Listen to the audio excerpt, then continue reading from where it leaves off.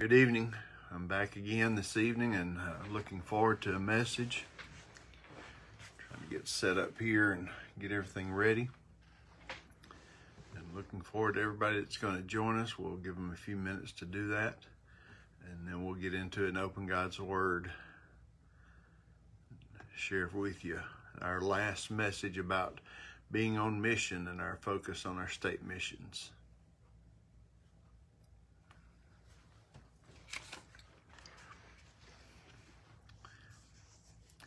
Good evening, Miss Becky.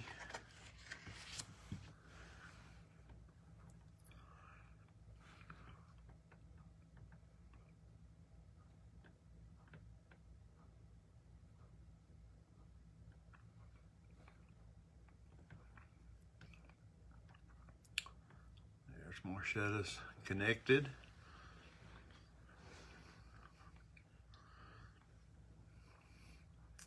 Hey, Miss Judy. Glad y'all are on.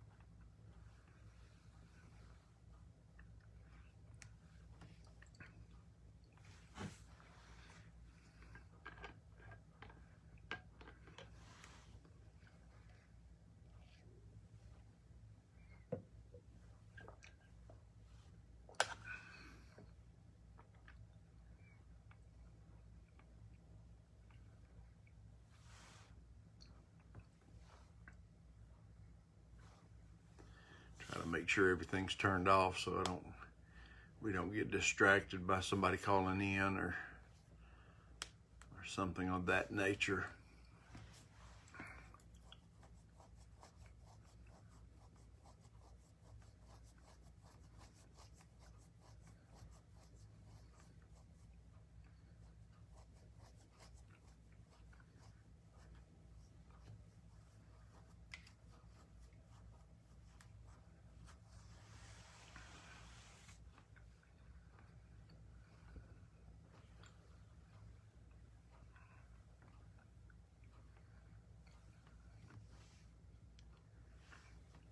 Give it just a little bit more time, see if anyone else is going to be able to get connected with us live.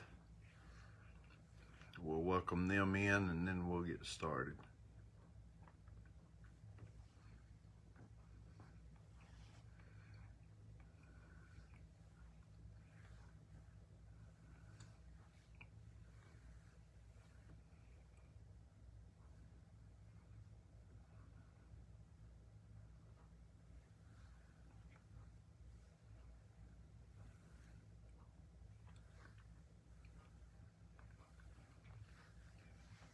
All right, let's go ahead. I've got about a minute, a little after 5, and so we'll go ahead and get started. Excuse me.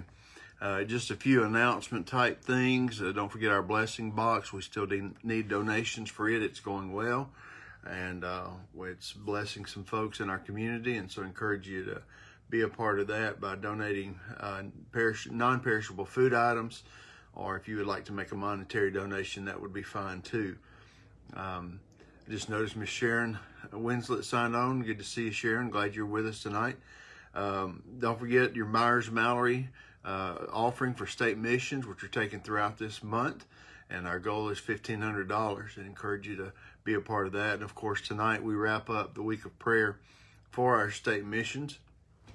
And we got one more short message for you tonight, thinking about missions and how we can be a part of missions. And remind you that Wednesday night at 7, I'll be back, and just to kind of give you a heads up where we'll be, we're jumping back in on Wednesday night to our study of the Baptist faith and message, our Baptist doctrine, what we believe, and so I encourage you to join me for that at 7 on Wednesday. Next Sunday morning, we will jump back into Philippians. We'll be in Philippians chapter 2. I encourage you to check that out and maybe read it before next Sunday morning. And then next Sunday evening, we'll get back to our Fire in the Word series. And then next week, we'll be talking about chariots of fire. And so kind of the second part of the chariot idea and chariots of fire in the Bible that we did a couple weeks ago. So all that being said, I hope you are having a great day. I hope you have a great week. And I want to pray for us, and then we'll open God's Word and share a short message with you. So if you'll join me, pray.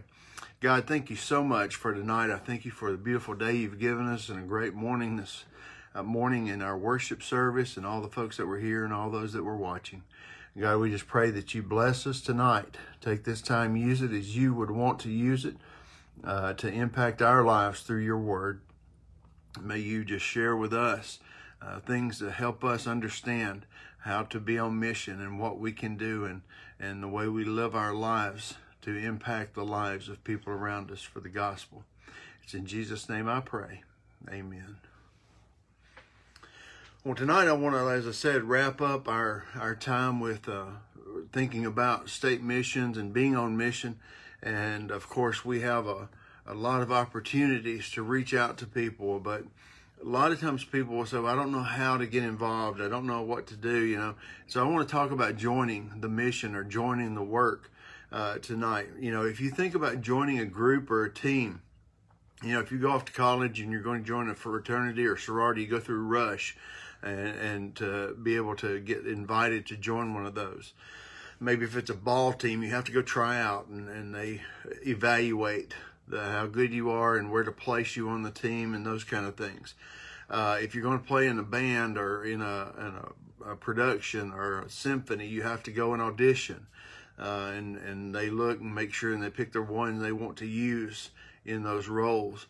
You know, if you go to join a civic group, you have to pay dues and give whatever they require to be a part of that group.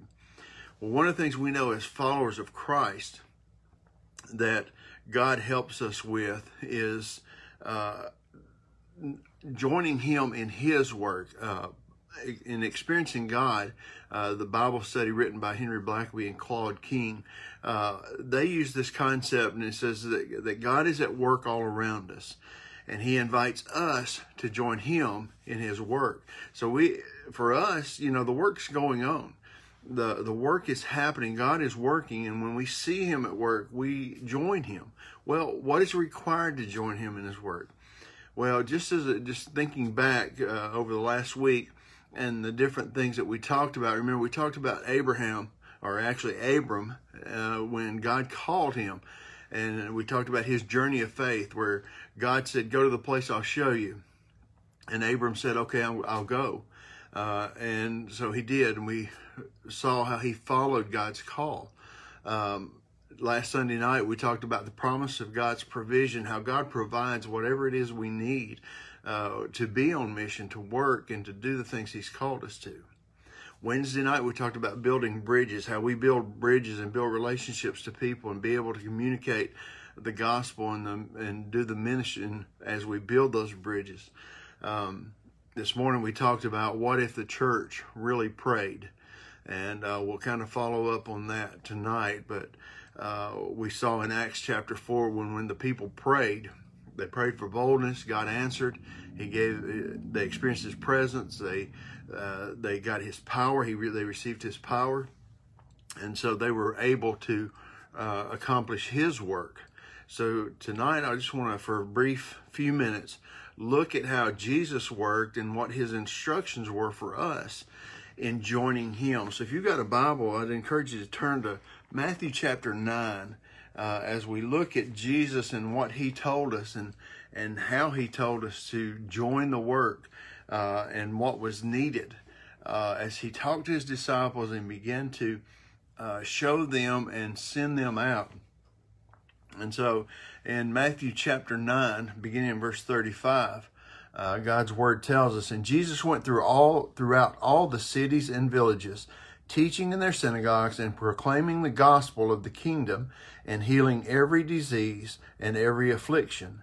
When he saw the crowds, he had compassion for them, because they were harassed and helpless, like sheep without a shepherd. Then he said to his disciples, 'The harvest is plentiful, but the laborers are few. Therefore, pray earnestly to the Lord of the harvest to send out laborers into his harvest. And moving on into the first part of chapter 10, verse 1, it says, And he called to him his 12 disciples and gave them authority over unclean spirits to cast them out and to heal every disease and affliction. And the names of the 12 apostles are these. First, Simon, who is called Peter, and Andrew his brother, James the son of Zebedee, and John his brother, Philip and Bartholomew, Thomas and Matthew the tax collector, James the son of Alphaeus and Thaddeus, Simon the zealot, and Judas Iscariot who betrayed him. These 12 he sent out. And so, thinking about joining God at work and what God is doing, well, part of the thing that I think we need to understand is, what is it that God does? How does he work? What do we see him doing? And sometimes we see him at work, and it's very specific. It's very easy to see in the things he's doing.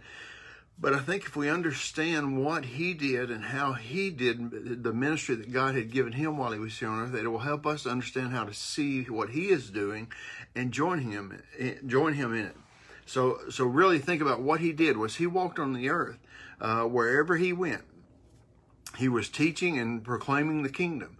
He went around and he talked about the kingdom of God. He talked about his work, what God had sent him to do, and told people how to enter that kingdom and how to be a part of the kingdom of God. And then he was healing, and he touched people's lives. He fed people. I mentioned the blessing box. I believe that's a way that God uses it for us to be able to minister and be a part and join him in the work that he's doing. You think about all the things that Jesus did while he was here on the earth. He met physical needs. He did all of these things so that we could see, I believe how we can be involved in what he is doing. Now, I understand that for most of us, and I'm not sure that I know anybody that has the gift of healing the way the apostles were given. But I do believe that God is still in the healing business through prayer and through our helping people. And so we have some gifts that God has given us, some abilities. And so we see God doing all this and meeting these physical needs, preaching and proclaiming, talking about the kingdom of God. So when I think about that, I think, well, why wouldn't we do that? What would keep us from following his example to meet physical needs where we can, to do those kind of things, to encourage, to pray for, to lift them up, and to do everything we can to lead them to the understanding of Jesus Christ and his grace and his salvation. And really, when we get right down to it, that's the mission. And so I want to talk about that and give you two requirements that we find in this passage in the last part of Matthew chapter 9, two requirements to join the work. Number one is compassion. Number two is prayer, which as I said, we talked about that this morning. When you think about what Jesus did, it says, verse 36, when he saw the crowds, he had compassion for them. And sometimes we may not fully understand. I know I don't, and it doesn't really click with me what compassion is.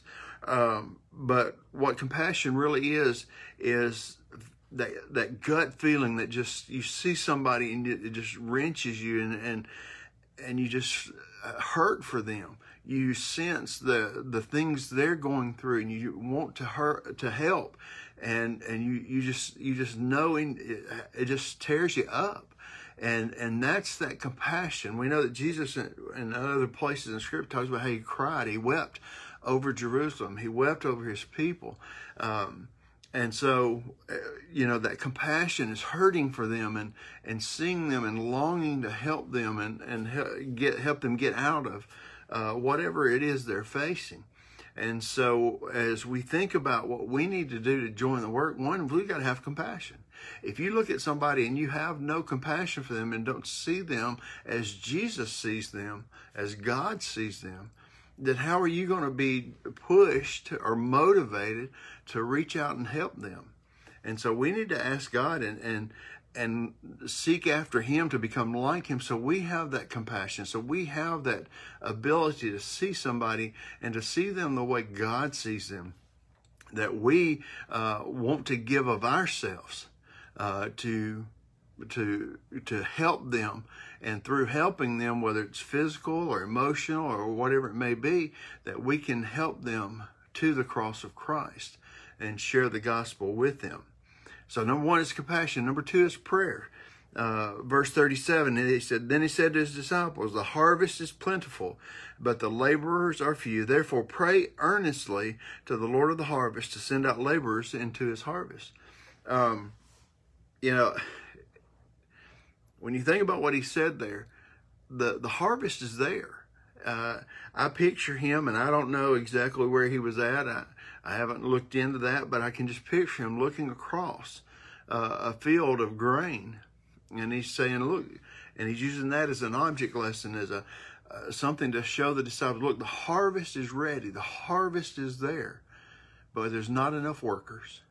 And I think I sense that today. There are so many that are needing Jesus. They need to have a touch from God. They need to know a Savior. And so I think it's just a matter of there's not enough workers. There's not enough people that are out there sharing the gospel and reaping that harvest. And so I think that's what Christ is telling us. You know, we need to pray for workers. We need to pray for each other. Pray for people that would step up and reach out and share the gospel with people they're in contact with at work or at home or wherever they may be, or even at the grocery store. You know, you stop and fill up your car with gas. That you know, the cashier, the attendant in the store, that you have an opportunity to touch their lives with the gospel of Jesus Christ and talk about the kingdom as Jesus did. You know, and then he says to pray for the harvest. It's plentiful. We just need to pray that we can get there and share the gospel, and that people would be responding to the gospel through our work and God's work in us and through us. So I think the requirements to join God where he's at is to have compassion. We have to hurt for them. We have to see the need and understand the need of the people there. And obviously they have physical needs. We have people in our communities all around us, everywhere we live, you know, whether it be, you know, they have needs of physical things, they have need of healing, they have need of relational issues that they're dealing with, financial things. We need to see those needs and meet those needs as best we can. And at every turn, every case, if we can meet those needs, then that helps us to build those bridges that we talked about Wednesday night. Helps us to be able to have an opportunity to share with them the gospel of God's kingdom. And then we need to pray. And I mentioned that this morning. What if the church really prayed? What would happen? And so I think that those two things really to wrap up our week of focusing on state missions and being on mission. Prayer is so important. We can't stress that enough. We need to be on our knees and on our face before God, crying out to him for an awareness, a compassion for workers to go into the harvest. And we need to be those workers. I mean, it doesn't make a whole lot of sense to kneel down and say, God, provide workers, and then us not go do it, not be that worker. We answer our own prayers if we'll just follow Christ and do what he's taught us to do, what he's shown us to do. Jesus shows us that he is working. He does it over and over again. He tells us how to join the work. And so when you see people, do you have that compassion? Do you have that heart that just breaks when you see people in need? And, you know, how different analogies, you know, Jesus said they were, in other parts of scripture, they're like sheep without a shepherd. They're just wandering, just roaming and really have no direction, no purpose. And do you see them and have compassion and weep over them? Have you prayed for workers? Have you sat down and said, God, provide workers? Let me be a worker, but provide other workers, people that can step up and learn and share the gospel. Have you prayed for the harvest? Have you prayed for those that you see every day, those people that you come in contact with, whether it's a coworker or a family member, that you know needs to hear the gospel, and pray for that harvest, that God would provide opportunities and you would step into that door and use what God has given you to be able to share the gospel with them. And so I encourage you, pray tonight even, that this week God will provide a heart of compassion, that he will provide opportunities to reap the harvest that he is going to move, and he will work in the lives of people. And as we live our lives before them and share with them the love and the grace of God, that they would respond and join God's family. You know, I just encourage you to really take some time and pray tonight over the week, and so that we would be prepared to do what God has called us to do and follow his example. And I want to close with this. And of course, it's nothing new, but it is our commission. When we talk about being on mission, God has given us the marching orders. He has told us what to do. And we must have that compassion when we pray. He says in Matthew 28:16-20, "Now the 11 disciples went to Galilee, to the mountain to which Jesus had directed them. And when they saw him, they worshipped him, but some doubted." Could you imagine these disciples walked with Jesus for 12, these 12 and others for 3 years. And when they saw him, they worshipped him, yet some doubted. Is that not just like us? That we've seen God at work. We've seen what he's done. We understand and have been blessed by receiving his grace. And yet so many times we doubt. We doubt our abilities. We doubt God's power. We doubt his presence. God says, "I'll be with you," because that's what last thing he tells us. And then he gives us that great commission, verse 18. "And Jesus came and said to them, 'All authority in heaven and earth has been given to me. Go therefore and make disciples of all nations, baptizing them in the name of the Father and of the Son and of the Holy Spirit, teaching them to observe all that I have commanded you. And behold, I am with you always, even to the end of the age.'" What a great promise that God gives us. We sometimes question, can we be on mission? Can we do this? God says yes. He's going to be with us. He's going to walk with us. He's going to guide us and teach us and show us. We must have the compassion and hurt for people enough to know that without a touch from God, without that harvest taking place in their life, that they are going to spend an eternity separated from God.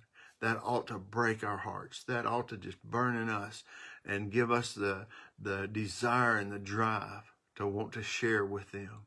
We need to pray for them, that they would turn, that they would not keep walking away from God and keep rejecting his invitation to join his family. And we need to make disciples. And I challenge you and encourage you, take some time tonight and pray.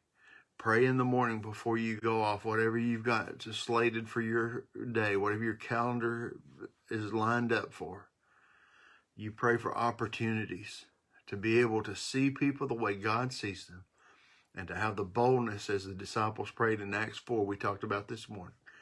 That they prayed for boldness, and God answered that prayer and helped them to accomplish the work that he had given them to do. I just believe that God is going to do some great things when we sit down and we pray and take some time and ask the Lord of the harvest to send workers, and we become one of those workers. We become one of those laborers that are out there reaping the harvest, and God will do a mighty work, and we will see some great things happening if we will just pray and have compassion. Let me pray for you right now.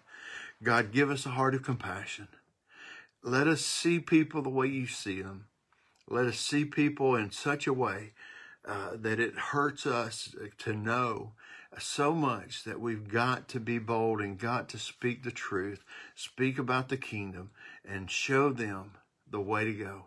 God, when we have opportunity, help us to meet needs just like you did, whether it's through feeding somebody or just a touch of encouragement, a prayer, whatever it may be. God, just help us to identify opportunities and take advantage of those. God, I pray for everybody that sees this, everybody that's watching now or may see it later on, that you would just give us a new fire in us to be able to be on mission for you. God, I thank you for this week that we focused on missions. And God, I pray that our lives would be about glorifying you, bringing honor to your name as we live our lives on mission. It's in Jesus' name I pray. Amen. Again, thanks for joining me and being a part of our study tonight. I've noticed a couple other people signed on, Miss Carlene Jernigan and Dorothy Taylor and Miss Bridget. We're glad everybody joined us. You that are see this later on, pray that you will be blessed and that God will speak to you through his word. And I look forward to being back with you on Wednesday night at 7. And I hope to see you soon. I'm praying for you. I love you. And God bless you. Have a great week.